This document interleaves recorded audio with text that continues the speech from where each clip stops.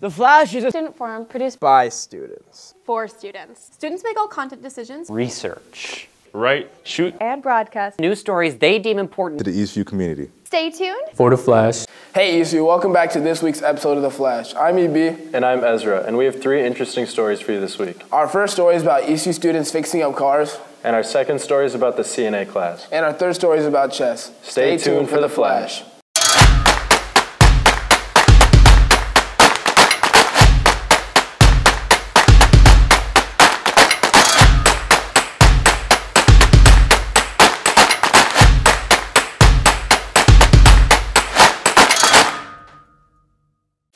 Hey Ezra, don't you drive a Jeep that says Ezzy? Yeah, I do. My mom customized it for me. Well, I heard about other Eastview students who customize cars as well. Zach has a story. Have you ever thought about how much time and money goes into building these type of custom cars? Well, these few Eastview students we have with us have a great first-hand experience. Let's take a look.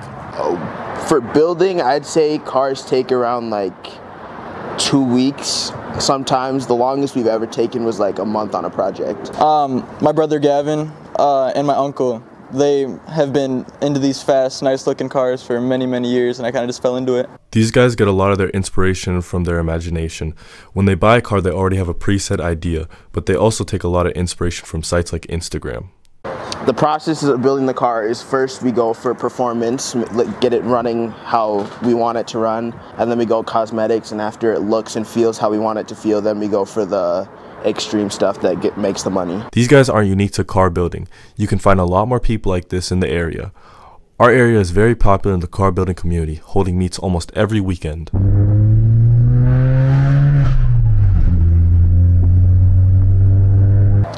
Riley was the first person we met. We walked into his garage and he had like $20,000 worth of tools, so then we knew this is the spot we were going to hang out and work on cars. And then me, Gavin, and Gabe have been friends for almost 7 years now, so when we met Riley, we came together and this is the garage. I don't really resell like these guys do. I just build them to build them. The car community is very close-knit, and it's pretty cool to see how simply building cars can bring these students so close together. With all the projects and all the cars we've had, I'd say anywhere from $50,000 to $60,000 on cars. Signing off from The Flash with help from Naya and Damien, this is Zachariah.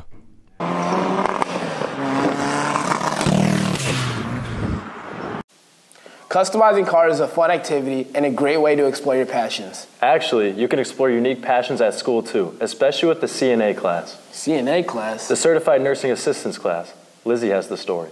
As you were signing up for classes this year, you might have noticed the career development courses offered in District 196. I knew I wanted to take some sort of career development class to further my education in the field I was going into. I want to pursue a career in nursing, and so this is a really good way to just get your foot in the door and just start that process. At the end of the CNA course, students have the opportunity to get their certification and become certified nursing assistants. It provided me the opportunity to get a job as a CNA, still even in high school. I've had quite a few Eastview students making really great pay, even as juniors. I'm working at the hospital or a nursing home.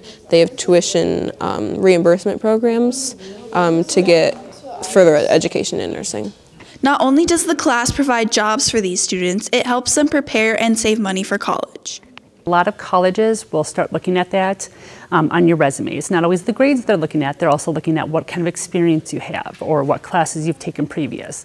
Taking this class will allow me to jump forward like a semester. Having taken this class, you're saving about $2,000 when you go to college because some colleges require this class. And the smartest people in those nursing programs were the people who have worked as CNAs, even just for a year. Signing off for The Flash with help from Katie, this is Lizzie.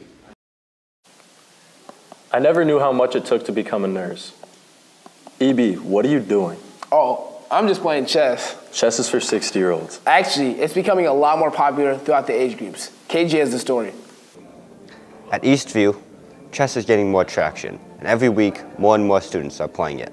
Came across chess based on some of my friends playing it in class. I was like, hey, look, that looks like a kind of cool game to play. Then I started playing it. And I wanted to play it because I like beating people in chess. The main factor is really, it's a pretty good pastime. If students get bored in class, they're like, let me pop up chess because it has a kind of educational kind of meaning behind it because people feel like they're smart playing it. So I guess they're kind of learning while playing it, and that's why a bunch of people like playing it in class. It's really that chess is really unique in the way you can play it. Like, no game is going to be similar to the last game since there's just so many combinations. So you can't really predict what's going to happen. You have to think at every single step. Chess has been around for a long time, and it's just been gaining popularity at Eastview now. However, some students have been with chess before it was trending. I've been playing for like 3 years, I want to say. I think the main contributing factor is that people recognize chess like a game that's equal to like other online games. So people think that chess has equal strategies and more competitiveness than they previously saw it. I think that unique things about chess is that you have to think beyond your move. You have to think what the opponents do and think before that. Like, so you have to make a move thinking what the opponent will do. This is KG, with help from Matthew and Ryan, signing off from the Flash. Oh, now I get why you're playing it. It's a lot more fun than you think. Well, that's all we have for you this week, Eastview. Stay tuned for the credits. Beyond our halls and classrooms, hidden from the student eye, lies the very secret TV studio. I am Ozzy Stralia. And I'm Natalie Geographic. And on this very special episode of Finding Fornicoia, we finally made it to the special place. For the TV studio is the home of the rare and devious Fornicoia. Only one exists here in this very place. Let's go in and take a look. Now, mates, we have to be very careful. A wild Fornicoia is very timid. That's right. We have to be careful or we might spook it off. Look, over there. Oh my, should we explore deeper?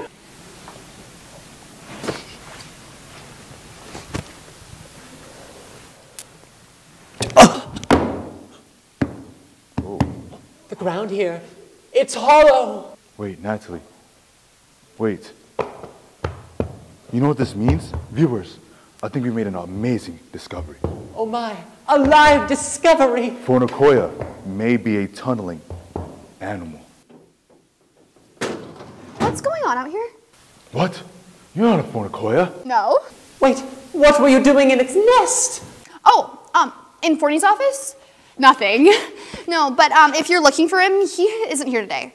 And to think of it, he hasn't been here all week. That might be something. I have to go. Well, you heard it here, folks.